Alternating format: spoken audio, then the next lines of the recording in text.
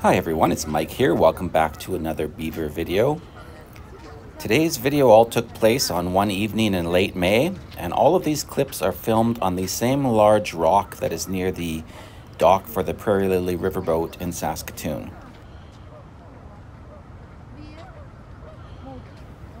Beavers mark their territory by making scent mounds, and the beavers I follow often make their scent mounds on top of large rocks along the edge of the river.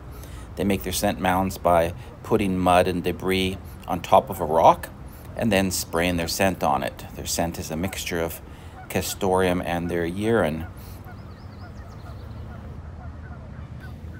Sometimes beavers will remark the same spot over and over.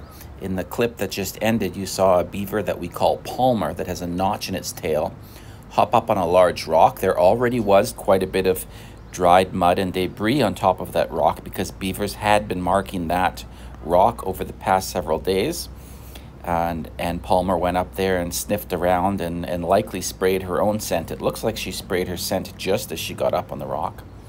Anyways, about 10 minutes later, another beaver came along, and as you can see watching the clip, that beaver was very, very interested in the smells on the rock.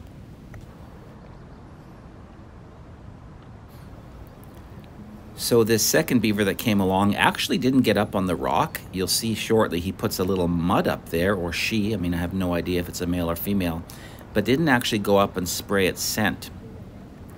Scientists think that the scent that beavers leave behind conveys more than just marking territory, but also can convey information like the sex of the beaver, how old it is, and maybe whether it's looking for a mate. So here, about 15 minutes later, a third beaver came along. This beaver also was very interested in the scents.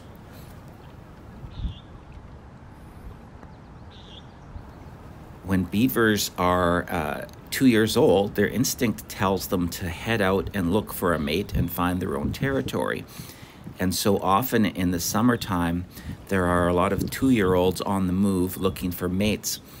Some of the beavers in this video look like they might be 2 years old, and I wonder if a lot of this sniffing and scent marking is actually looking for a mate. I really don't know for sure. This is actually the same beaver, the third one. I stopped the video because I thought that beaver had swam away, and then suddenly I realized it had hopped back up on the rock and was leaving its scent. So this is the same beaver as from the previous clip. His tail kind of blocks the spray, but he definitely left his scent there.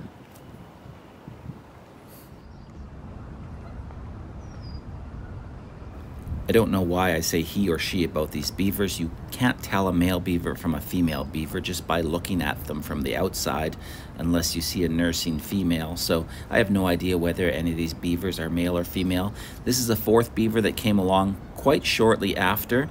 This beaver stopped for a sniff, but something on the path or movement or sound spooked him because he didn't stay very long.